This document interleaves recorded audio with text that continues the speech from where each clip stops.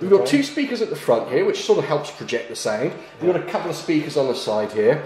Now the joysticks are Sanwa joysticks, and all the buttons are Sanwa buttons, all very kindly donated by modmypi.com. So, thank you very much, modmypi.com. Awesome.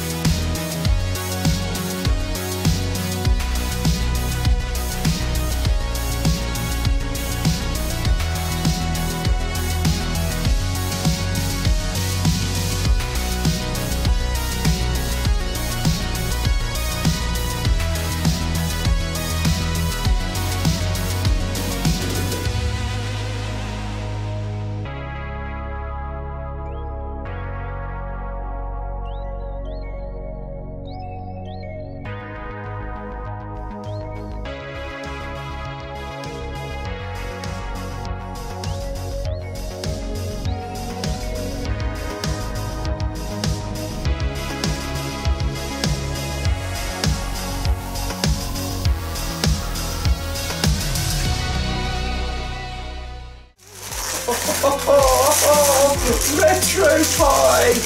Oh, we missed you! Oh.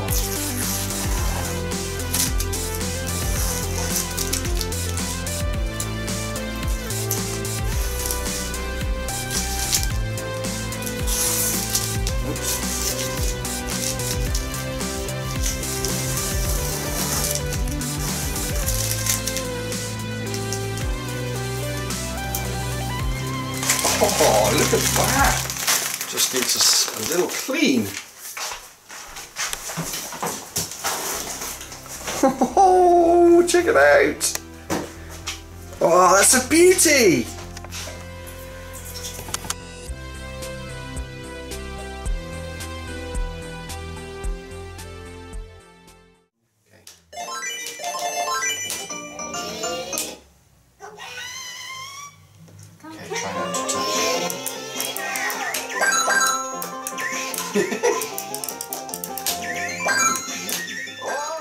So people will have just watched a build video of this from start to finish. Okay.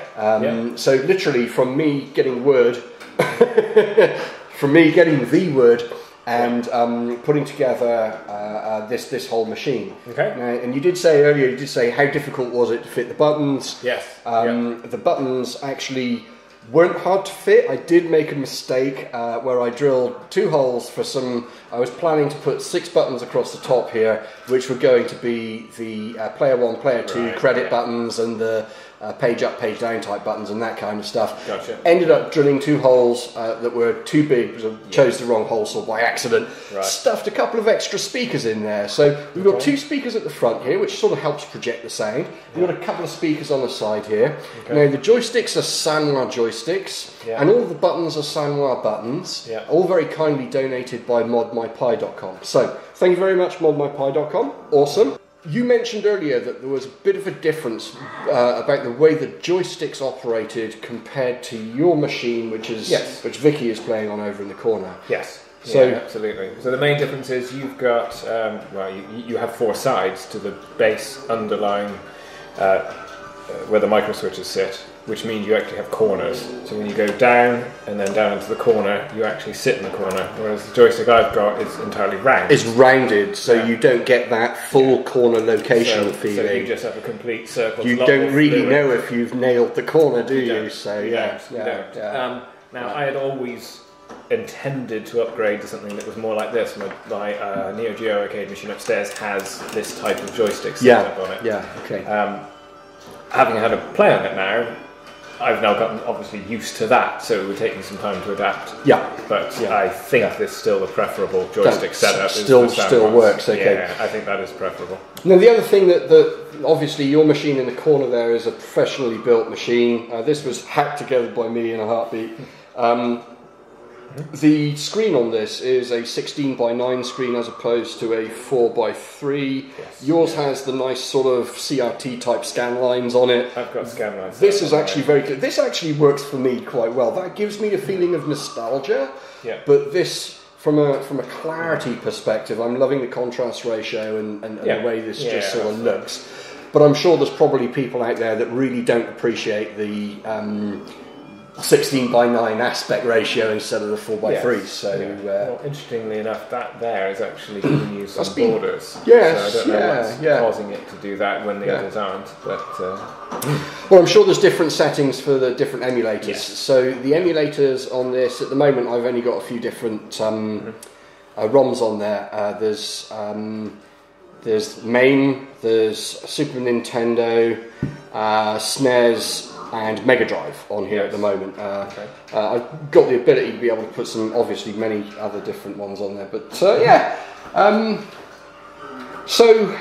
all in all, for I think, I mean, if I were to build this cost of parts, probably it would be, I don't know, 300 quid, I reckon, in parts. Just sort of give us a feel for how much people might pay for a game that Vicky's playing on over there in the corner. About 500. Oh right, so to be fair then, I've only saved I've only saved a couple of £100 then, really, haven't I? And it was a hell of a lot of effort. Yes. Okay. Now, All right. Now okay. that's not entirely true. It was 500 and about 500 and some pounds for the particular one I have there. Yep. Most are over 1,000. Okay. That was a particularly good find that I ended up getting. Brand new, I'm guessing. Yeah. Oh, right. Brand new, Okay. brand new. Yeah. Very good. And I've also ended up swapping out the insides of it, rewiring the joysticks, changing the joystick encoders. What was okay? So when you bought it at £500, then what was the deal? What didn't float your boat? So it was running a device called a Pandora's box. Okay. Which plugs into a JAMA harness, which is the standard arcade setup. Yeah. So it was effectively a Chinese multi-arcade JAMA device, right? Which runs. I'm not sure all of the insides of it, but it didn't emulate everything particularly well. It only did arcade. Yeah. So it only did MAME equivalent, but it wasn't MAME. Right. It had, I'm trying to think, like 600 and some games on it. Okay. And it was missing a bunch of games that I wanted. Yeah. So it was okay. Yeah. It was not great. Okay. So I ended up swapping it out with a PC inside it. So I had an old laptop lying about, which I then turned into a Linux box running some software. So it's running a Linux PC inside it. Okay. Which meant I had to use the zero lag encoders, right. USB encoders, that I think is similar to what you're using. To be fair, to save you having to build an enclosure, which to be honest was the hardest part of this whole experiment, putting all this together, the hard bit was, making all the wood and whatnot. Yeah. So so even if you were to buy that and then gut it and put your own kit inside of it, okay. Theoretically, you could have put the brains of this inside something like that. Now, another question then. So, what do you think about the playability of the games on here? Do they feel like they play okay? Yeah, I had a quick go at a few, and from what I saw, everything seemed to run at the right speed. It seemed to run without any tearing or any artifacts. So screen tearing, no screen artifacts. I didn't end up playing any of the Super Nintendo or Mega Drive games. It would be nice to have a quick crack. Sure, we'll have a go at those in a moment. Yeah, of course. In fact, what we'll do is we'll swing it around so that we can play side by side. It's so much more fun. Micro Machines. I've just suddenly refound Micro Machines. Micro Machines Tanks is fantastic. Yes. Anyway, So two players. Because with those, if the speed isn't right, they really stand out. So I've had a few. So Ed had a Raspberry Pi set up, and it just ran too fast. Okay. And you could tell the moment you were playing some of the games, everything was just moving too quickly. Just too quickly, so whatever it was governing the speed of it wasn't right. Okay. But no, it's all really good. Okay, good, excellent. Good. Well, I'm happy it's got the seal of approval. Absolutely. No, it's nice. Yeah. And the tabletop is always a bit it's more nice practical. I the think, bar top. the arcade machine like that. You've basically you've got to have the space to be able to accommodate it. Yeah. Cool. Well, I'll tell you what, it would be nice to have a quick run around some of your bits of kit in a moment if you have time, and maybe even fire up one of your pinball machines. Can do. That would be awesome. Yep, no worries. All right, thanks very much. Cheers. Cool. Round one. This. It's Wiggle up a little bit. it's a good thing to check for screen tearing. Right, okay. You tend to get.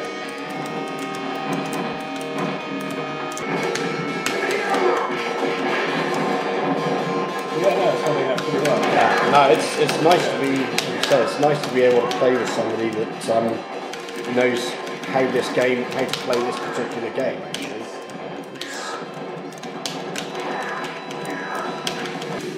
so what are we playing now? Ghouls and Ghosts. So, incredibly hard arcade game from Capcom. Right. Okay. So this is your multi-game arcade machine, and this was the one that you got for quite a good price, but changed the insides out of it, and the joysticks are Yeah, rounded. Yeah, I can feel that straight away. What about the buttons? Oh yeah, the buttons feel fine. The buttons are fine, no problem. Work. It's just a different type of joystick. Different type, yeah. Step right up.